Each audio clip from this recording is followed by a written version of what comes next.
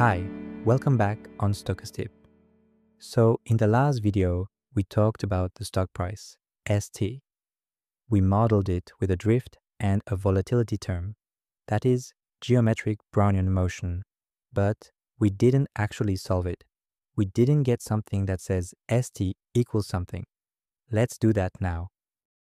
We start by looking at the two parts of the model, the drift term and the volatility term. The drift is the easy piece, a classic differential equation. The problem is the red part, the volatility, because we can't solve differential equation directly when there's a Brownian motion term inside. First move, divide by ST so all the ST terms are on the left. Now, just to warm up, hide the red volatility term and keep only the drift. This is the clean, deterministic case. We expand using a Taylor series, first order and second order terms. In standard calculus, terms like dt squared and higher powers vanish, so only the first order term remains. Integrating in time then yield the familiar exponential growth. Now bring the red term back, the randomness. The simple trick isn't enough. We need to use what we call Ito's lemma. Let's start with a smooth function that depends only on time. We lay the first degree Taylor expansion line on top, then we add second degree, then third degree, and you see the approximation improve as the degree increases. But at the infinitesimal scale around t, first degree is enough. This can be mathematically translated into the fact that dt squared terms and higher are equal to 0. Of course, this is not a rigorous demonstration, but let's just say it is enough for now. Now, we change the setup. Let the function depend on time and also a Brownian motion. Let's zoom again. What you can see is that the straight line no longer captures the local behavior, and when we try different slopes, it still misses. So the first degree approximation we used before isn't enough anymore. We have to bring back the second order terms. One more change before writing the rule. Instead of raw Brownian motion, we switch to an Ito process. That just means that the Brownian motion is scaled by sigma and there's a drift term. Now, we list all the pieces up to second degree. First, we can remove the dt squared term. Then, the mixed term dt times dx shows up in purple. Then, the dx squared term. Now, let's look at the dt times dw terms. Remember, in the previous videos, we saw that the increment of Brownian motion over a small time step has mean 0. So the expectation of the difference in Brownian motion multiplied by the difference in time is 0 in expectation, since the Brownian increment is independent of the past and has mean 0. So dt times dw is equal to 0. We also saw earlier that Brownian motion accumulates quadratic variation proportional to time. So dw times dw is also equal to dt. Of course, this isn't a full rigorous proof, but these are the rules we'll use moving forward. And now we have the Ito lemma completed. Back to geometric Brownian motion. We pick the function to be the logarithm and apply the Ito lemma we just saw. And here is the solution for the geometric Brownian motion. Okay, now let's talk about options. A simple way to understand options is to think of them like insurance. Basically, options are an insurance against unfavorable price moves. Let's say we own a stock worth 100 and we're worried it could fall to 80 or 60. That's our risk. So we can buy insurance, more precisely an option, that lets us still sell at 100 if the market drops. The 100 level is the strike price. We show it in red. When the stock goes below that red line, we can use the option to offset the loss. This strategy is called a long put. Long means we're the buyer of the option, the one getting the insurance. put means this option gives us the right to sell the stock at the strike price, no matter what will be the market price in the future, which is exactly what we want when we fear a drop. We can also flip the story. Suppose the stock is at 100 and we think it will go up, but we don't own the stock yet. What we can do is buying another option, which in this case is like insurance for the upside. This time, the option gives us the right to buy the stock at the strike price, again shown in red.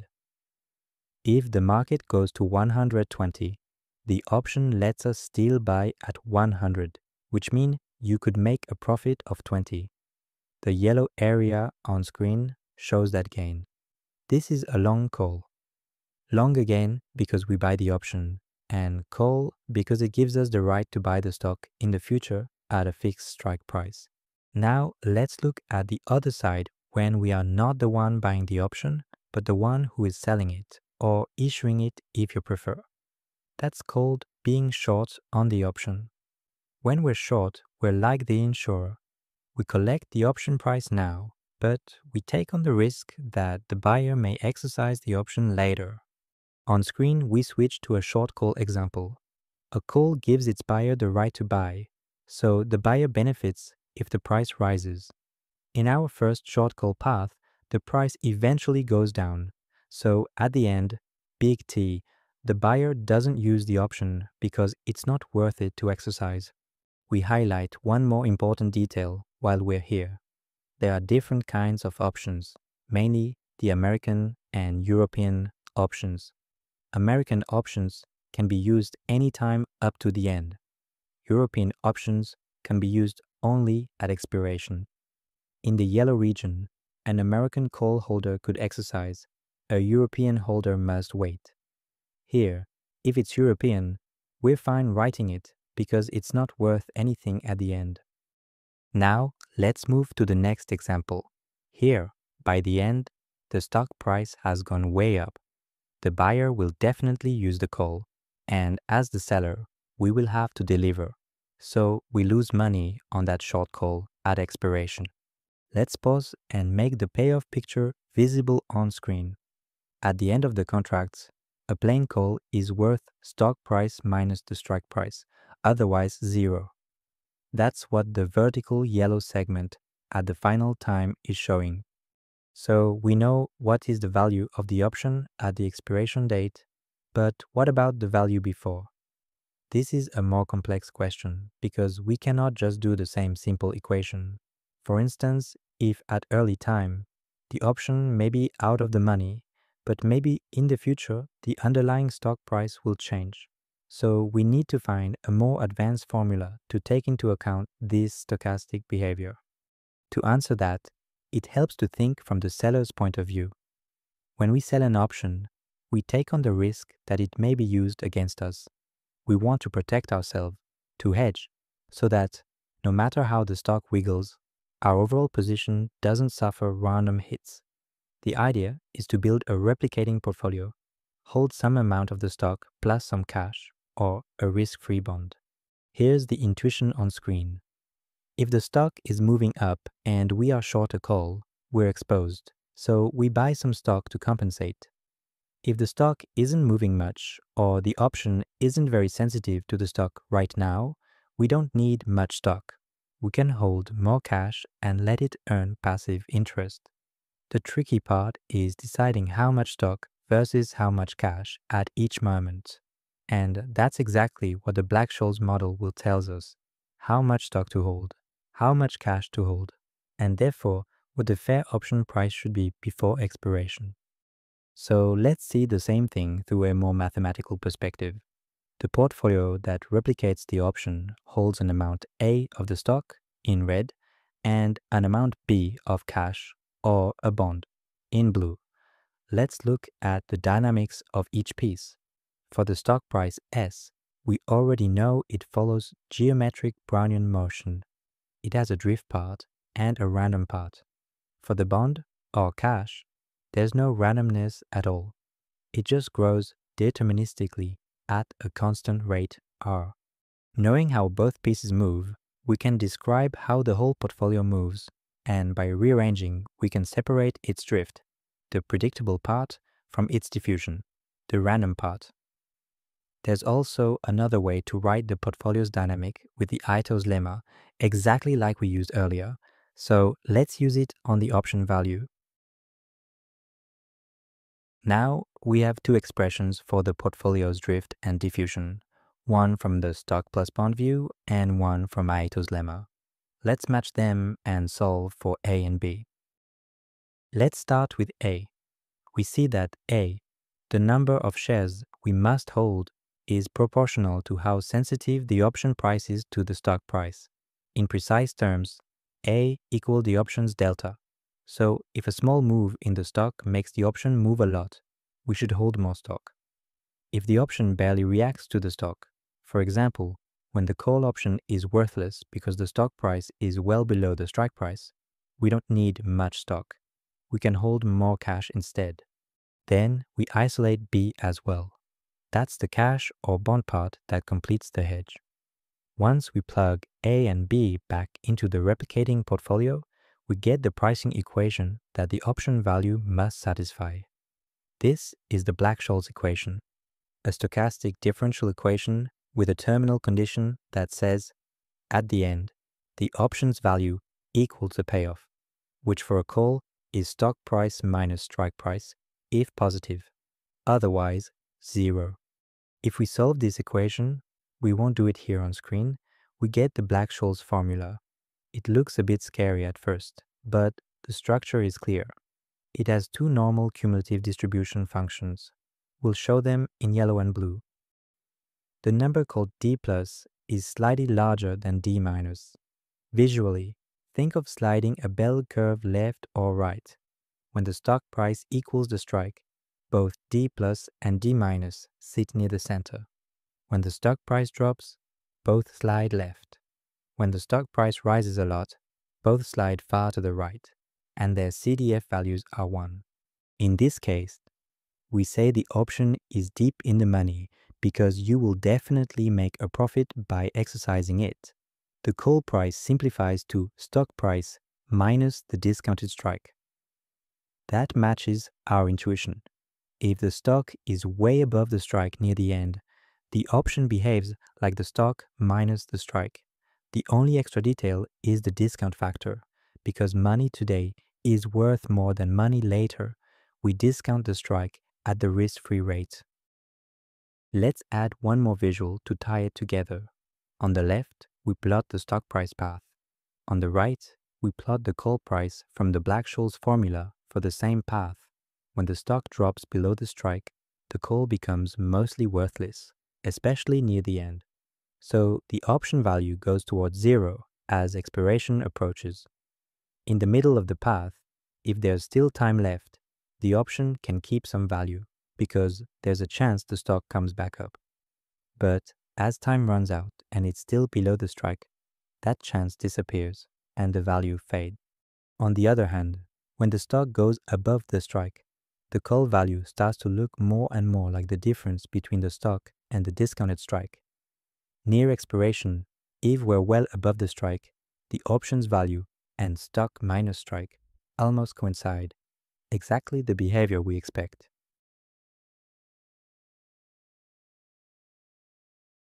Alright, so now I'd like to present an alternative way to think about the portfolio hedging strategy. Here is the idea. If you're shorting an option, meaning you're selling it, or more precisely, you're the one who issued it, then there's a risk involved.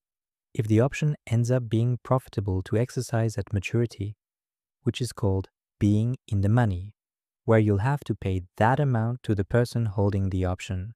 So, for you, this is a potential loss. You might need to spend money at the end, and we can think of this as a negative amount. Let's just call it minus C, with C being the option price. Now, to reduce or eliminate this risk, the idea is to build a portfolio that includes some amount of the underlying stock. Why? Because when the stock price goes up, the value of the option tends to go up too. They're linked. So, if you hold a certain amount of the stock, That movement in price can help cancel out the change in the option's value.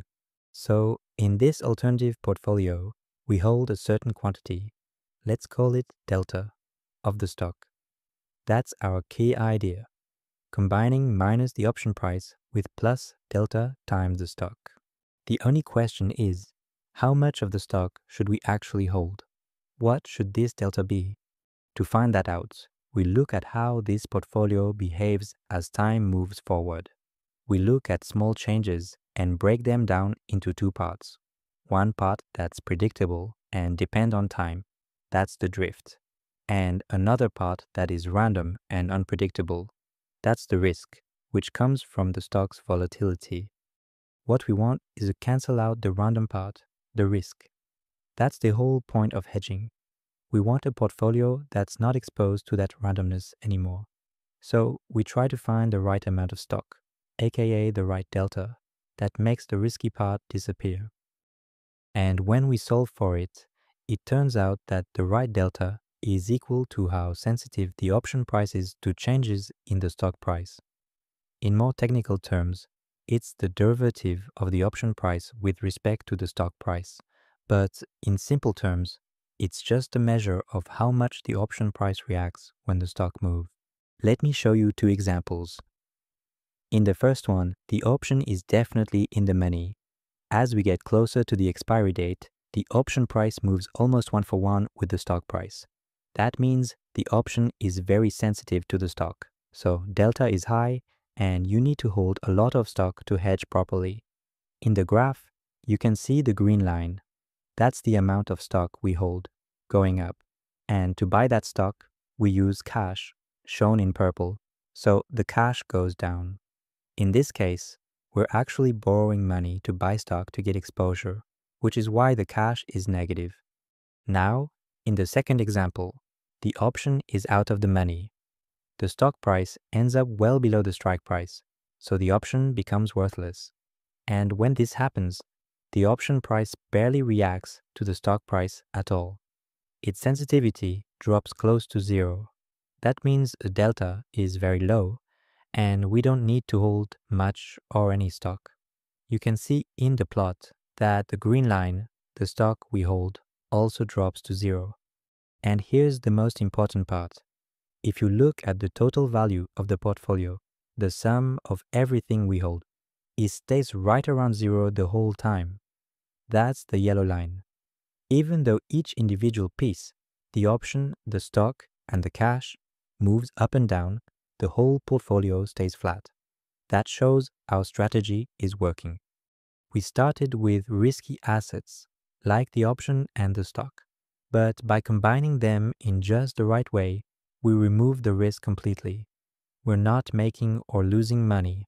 We're just perfectly neutral. And that's what a delta hedge is all about, using the right mix of assets to cancel out risk. All right. Thank you for watching, and see you in the next one.